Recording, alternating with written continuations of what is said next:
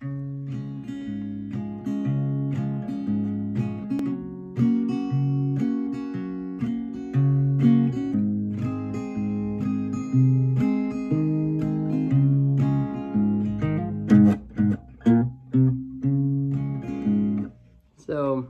I think what's happening is the thumb is the pick, and then you're gonna strum with this. So pick, strum, pick low, strum. So you're picking the A string, that C note, C sharp, but C. And then you're strumming the rest of the C chord.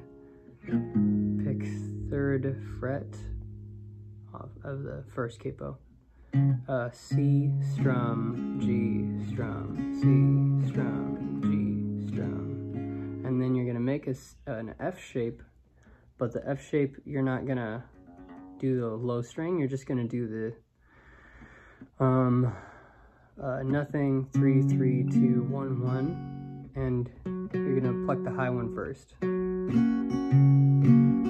That's F, C, F, C, and then he does.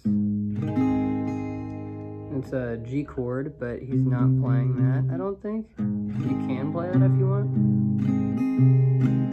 But I think you go straight from the low E to the D string.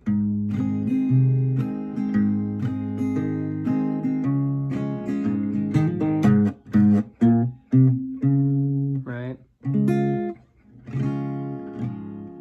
And I think that's the whole song.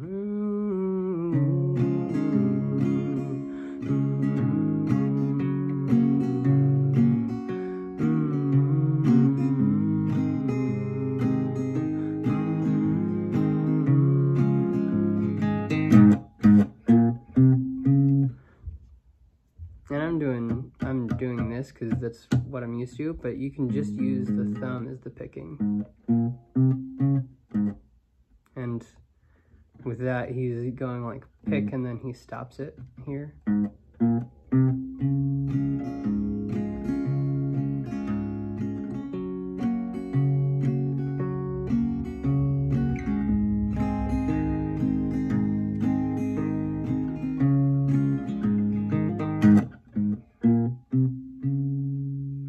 And what I was doing earlier is I was doing it just a little higher up, but it was on the A.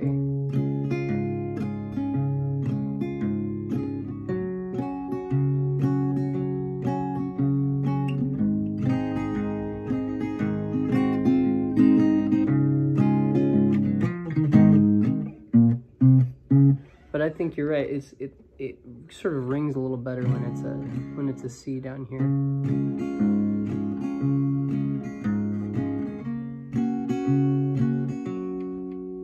Hopefully that was helpful. The main thing is just it's a like boom chuck boom chuck boom chuck boom chuck boom chuck boom chuck. If you were doing it with a pick, you could also do it.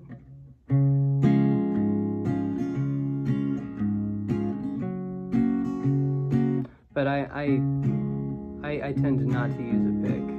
You could hold one shape, so 3, 3, 2, 0, 1, 0. But I like it just moving this around, you know, like that.